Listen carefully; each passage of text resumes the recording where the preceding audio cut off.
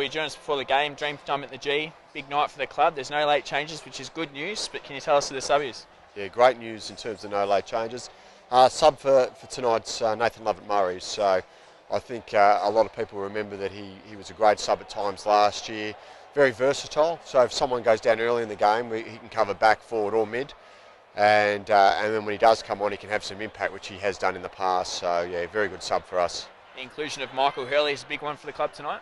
It's great to have Hurls back. I mean, I think we've felt that we've been a little bit unbalanced up in that forward line. We've felt that we needed another big, strong target.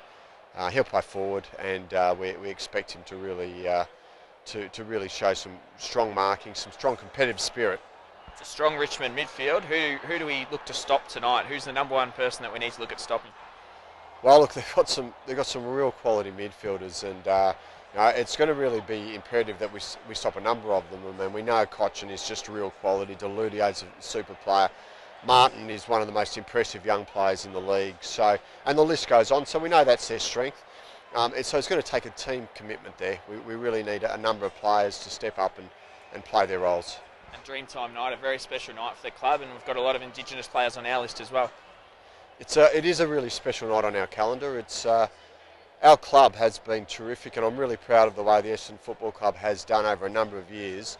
Of course, tonight we've got nearly a quarter of the side are Indigenous players running out, exciting players, friendly, warm players that are such an important part of our club. So for them it's a special night. For us as a club it's a special night, and we really look forward to it.